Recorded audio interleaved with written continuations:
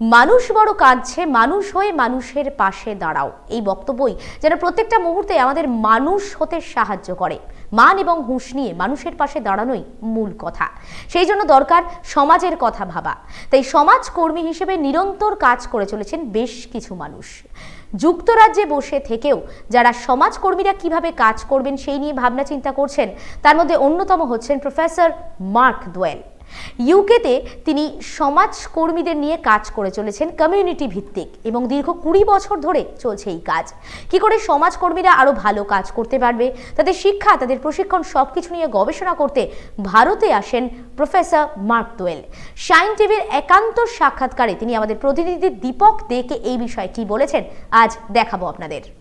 আমরা প্রত্যেকেই কিছু না কিছু সোশ্যাল ওয়ার্ক করে থাকি, কিন্তু আজকে আমরা শাইনের পর্দায় আপনাদের এমন একজন ব্যক্তিত্বের সঙ্গে আলাপ করাতে চলেছি, যিনি সোশ্যাল ওয়ার্কের একজন শিক্ষক বা শিক্ষাগুরু বলতে পারেন।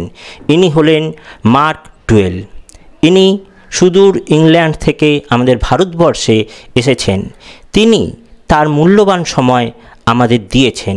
এজন্য মার্ক ডোয়েলকে অসংখ্য ধন্যবাদ জানাই যে উনি আমাদের অত্যন্ত মূল্যবান সময় আমাদের দিয়েছে। এই সোশ্যাল ওয়ার্ক কী বা সোশ্যাল অ্যাক্টিভিটি কিভাবে করতে হয় সেই সম্পর্কে আমরা মার্ক ডোয়েলের কাছ থেকে অনেক কিছু আজকে জেনে নেব। উনি শেফার্ড হালাম ইউনিভার্সিটির এক অধ্যাপক। উনি এই সোশ্যাল কাজকর্ম সম্পর্কে যতটা জানে, বিগত 20 বছর ধরে উনি এই বিষয়ে কাজ করে চলে এসেছে। আজ তারই মুখ থেকে আমরা শুনে নেব যে সোশ্যাল ওয়ার্ক কিভাবে করতে হয়। Welcome sir, welcome to the India. Namaste sir.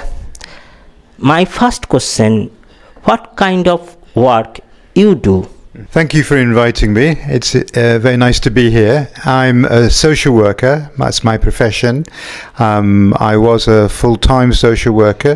I've retired from that, but now I do voluntary social work in the community in Sheffield, which involves me in a local festival and in local politics, because my politics are very important to me, but also internationally in group work. I was vice president of an international association for social work with groups, and I'm still involved in that as well. What kind of politics you prefer? I'm a socialist, a democratic socialist. I've been a member of the Labour Party since 1984, when there was a miners' strike in England. There is a Socialist Workers' Party. There might be a very small socialist party, but in England, the parties, people who think on the left in progressive politics, have come together over many decades now within the Labour Party. And so within the Labour Party, I'm on the socialist side of that. As a social worker, I always thought it was really important that my politics were part of my social work, so that although I worked mainly with individuals and families in the community, I was always very mindful, thinking about the fact that social problems are also about social policies, and that poverty and mental ill health, they're all related to people's economic status, and that a healthy society is one in which there is more equality. And that is part of my social work belief, and that's why I'm a socialist. What is the difference between UK social structure and Indian social structure? Well, you say England's not a socialist country. We have had socialist governments, we've had Labour governments, but by and large, you're right, we are a capitalist country. I think one of the biggest differences, I imagine, is that United Kingdom is a developed country, post-industrial, whereas India is developing, and so we have a lot more wealth as a nation. But for me, the important thing is not the size of the cake, but the way in which the cake is divided between the people in the society. And our society, my British society, although it's very wealthy, it's very unequal. So a very small percentage of the people the elite, take a large slice of the cake. So for me, our problems are actually very similar. I think some politicians on the right like to speak about nations because that helps them to be divisive. They call it being patriotic, but actually they're being divisive. And actually the workers and poorer people in India have as much in common with the workers and the poorer people in the United Kingdom. They have more in common with them than they do with the elite. So yes, we're a wealthier society, but in common with India, we have great expanse between the very wealthy and the very poor. Okay, sir. You write a book, 42 social work in 42 objects, about, say, this. Yes. Yes, I've been in social work a long time, and I've also been teaching social work as a professor. And I found it difficult to explain to people what social work is without getting into long sentences. And so I wanted to find a different way to express social work. And I thought that one way to do this would be through objects. Which kind of object? That's a good question. Lots of different kinds of objects. For instance, one object that was proposed to the project was a Chinese bowl, and the man that proposed it, he's a social worker. He's a Chinese Malay living in Scotland. Okay. So he has a very mixed heritage, and he says the bowl reminds him of social work's diversity, but also of the what it feels like to be a new person in a different and established community. So he tells a story about the bowl and it being in his family, and it reflects many of social work's values. So one more example. I thought when I asked people to propose an object, it would be something like the bowl that you could lift and put in your hands. One woman who is now 70 years old, she was taken away from her parents when she was 5 years old because they were not good to her. And she was put into a children's home, a home for children in England. And she proposed a dog. They had a dog in the children's home called Bella the dog. And she said that for her, Bella the dog gave her the love, what we call in English unconditional love. I love you because you're my child, whatever you do. The dog gave her that kind of love that she couldn't get from her parents, and also she couldn't get in the home from the workers there.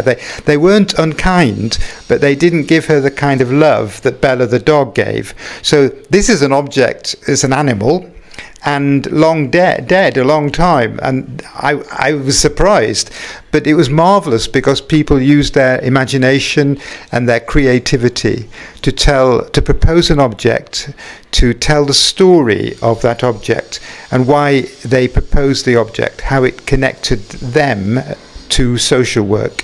And it's still open. The website is socialworkin40objects.com. We now have 150 objects on the site, and I'm happy to receive some more. People need to give me, digitally send me a photograph of the object, a photograph of themselves, their head, a story about why they proposed that object and their relationship to social work. Okay, sir. My next question is, socialism and social work is same or different? It's different, but similar. Same, but different, I think Indians would say. It's social work in my country is a profession, and you can't call yourself a social worker unless you've gone through a training and have a qualification. However, I respect the use of the word social worker as it's used in India for people who are doing social work. You could be a conservative, right-wing person and a social worker, but I think it's hard because as soon as you get to know people's positions and the reasons why they are in the difficulties they are in, I think you have to start thinking about the social structures that make people put people in these positions. So I think it's logical, if you are a social worker, to be socialist. But of course, not all socialists are social workers. And the more we can get socialists who are in business and in other parts of the economy, but support equality, the kind of values of socialism, the better and the more powerful we will be. And if I might also say, we are more and more thinking, I think, about green issues.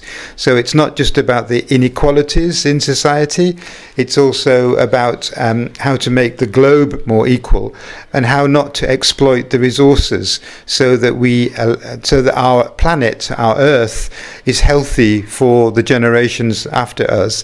I think that's now becoming as important as socialism. Okay, sir. Can you tell about your research work?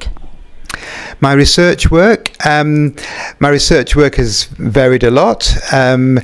I've done research into group work. I'm very interested in the way in which we relate to each other in groups. I'm very interested in international developments in social work, and that's what's brought me to Kolkata. Because I'm very interested in the science model, the science thinking of Torun and Sagarika Banerjee, and I'm interested to think about how we can learn from what they're doing in Kolkata, in the West, because the social work in the West has become very bureaucratic, very procedural, and what they're doing to me is true social work, it's the heart of social work. So I want the rest of the world to learn about this, and the current research is we are writing together a chapter that will appear in an international book. So the story of Kolkata will be known worldwide, and also we're working on possibly some kind of photo book with photographs of the projects that Torun and Sagarika are involved in. আমি আমার শেষ question mark ডোয়েলকে করতে চাইবো। Sir, you travel India many times. So what you learn and what your message to Indian? What I like most is my contact with the Indian people. I find them to be very charming and friendly and receptive, and I enjoy my contact with Indians very, very much. I am full of admiration for the spirit of India. The fact that there are not many resources, but what resources there are so well used. I like the food of India too, the noise and the culture. And my message, I guess, is that I feel a great hope for India's future, because there is such good work being done, and I've had wonderful contact with young people. A lot of young people in India, and I think if you talk with these young people and you see how they're dancing and singing and relating together in groups, you feel great confidence for India's future. Okay sir, thank you. অসংখ্য ধন্যবাদ mark ডোয়েল আমাদের sine টিভিতে সময় দেওয়ার জন্য। অসংখ্য ধন্যবাদ।